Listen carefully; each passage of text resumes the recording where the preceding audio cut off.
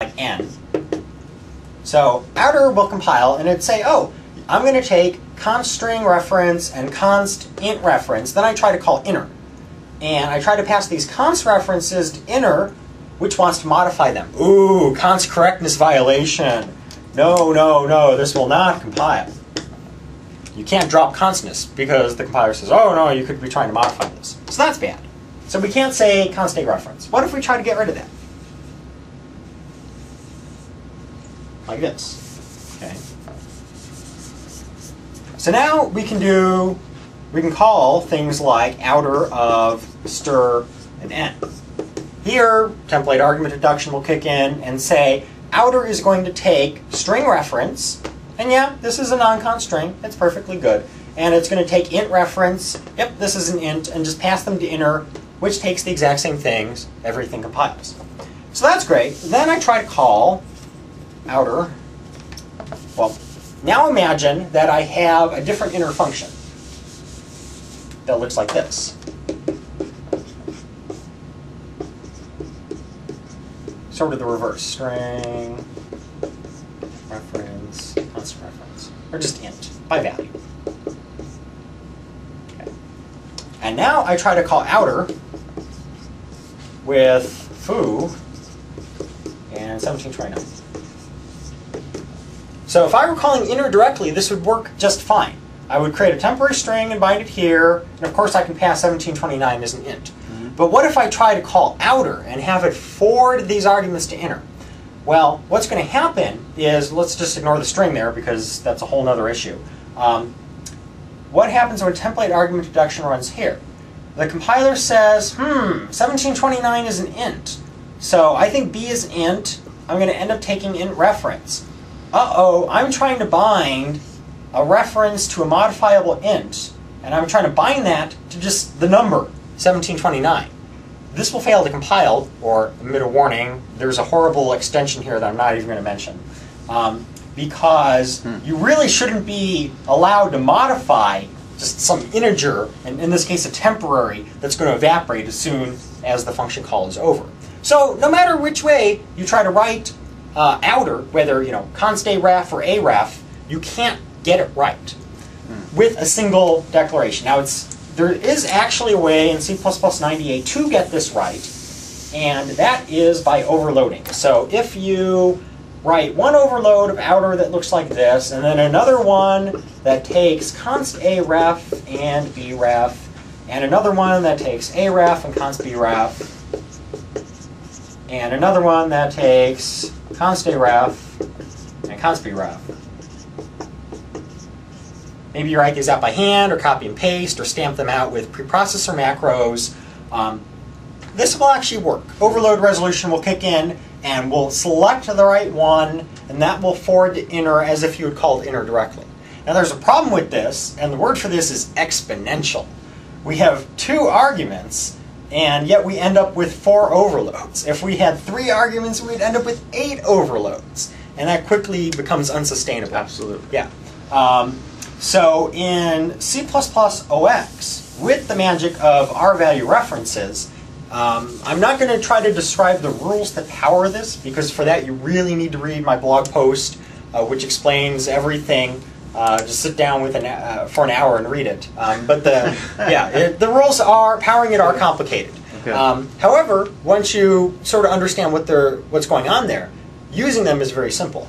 If you want to write a forwarding function that takes arguments, I don't care what types they are, and passes them to some other function, then you do it like this. You say template, type name A, type name B. Running out of space again. You see merging over to the right. Maybe we should, yeah. And then I have some return type, and then here's my outer function. I want to take arbitrary A, and the way we write this in C++ OX is aref named A, and then arbitrary B, bref B, and then I want to call my inner function. But I can't say just A and B. I have to say forward. And this is a helper that lives in namespace standard from the header utility. I want to forward an argument A, and then I want to forward an argument B. This is just sort of boilerplate. Once you write it once, it becomes very simple to write. And then this single template will work with any arguments, and they'll be passed to inner, and this will either compile or not, exactly the same as if you were calling inner directly with these things. So that's perfect forwarding. And so you might ask, okay, well that's awesome, except why would I ever want to write some outer function that just called inner? And my favorite example of this is make shared. And this is a standard library feature that is being added to VC10, Visual C++ 2010. And so the problem is sort of threefold. In VC9 SP1, or I guess they call it VS218, if you want to construct a shared pointer, and I remember talking about this the last time you were here. Absolutely. Say I want to construct a shared pointer to a string.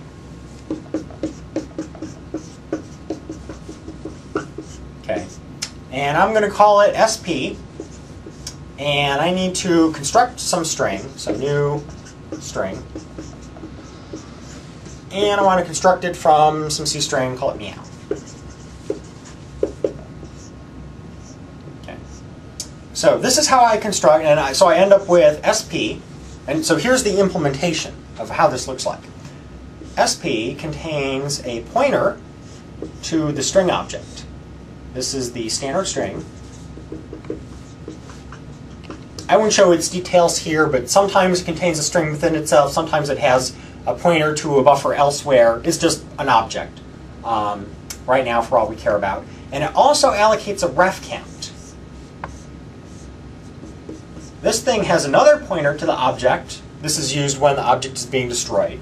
And then it has a strong ref count, the number of shared pointers pointing to it, and a weak ref count. This is used for weak pointer, which can be used to break cycles. It's a feature of shared pointer. And so what happens is that this new performs this allocation, and then when we construct the shared pointer, it allocates its own separate reference count. This is because shared pointer is non-intrusive. The reference count that it holds is separate from the object that it's owning. And this is great because it allows you to own things like string and int that don't have their own reference counts. This is separate from intrusive reference counting, which you've seen on things like com, where the object itself contains an mref count and has add ref and release methods. Shared pointer is very lightweight and doesn't require that, but it does allocate this separate ref count control block. Now that's great and it's very useful. However, doing those two dynamic memory allocations can be a performance concern. So in C++ OX, there's a way to both construct the object and its reference count simultaneously. And that looks like in VC10. Cool. VS 2010. You say auto.